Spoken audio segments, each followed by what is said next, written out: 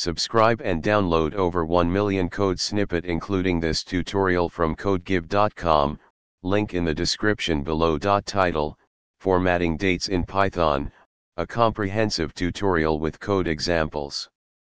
Introduction.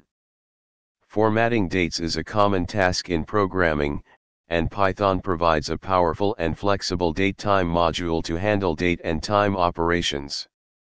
In this tutorial, we will explore how to format dates from strings using the strptime method to parse strings into datetime objects and the strftime method to format datetime objects into strings. Step 1. Importing the datetime module.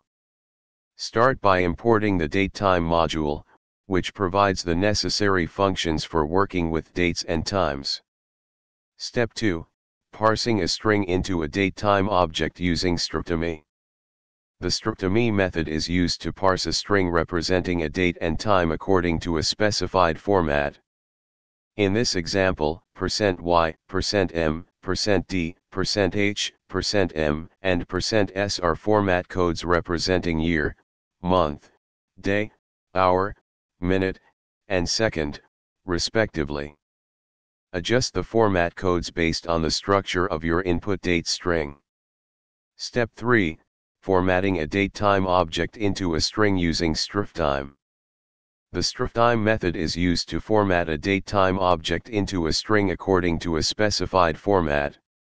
In this example, %a, %b, %d, %y, %i, %m, and %p are format codes representing the full weekday name, full month name, day of the month, year with century as a decimal number, hour, 12-hour clock, minute, and AM or PM, respectively.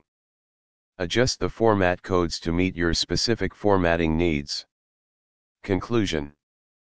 Formatting dates in Python involves using the strptime method to parse strings into datetime objects and the strftime method to format datetime objects into strings. By understanding the format codes, you can customize the output to suit your application's requirements. Experiment with different format codes to achieve the desired date and time representation in your Python programs.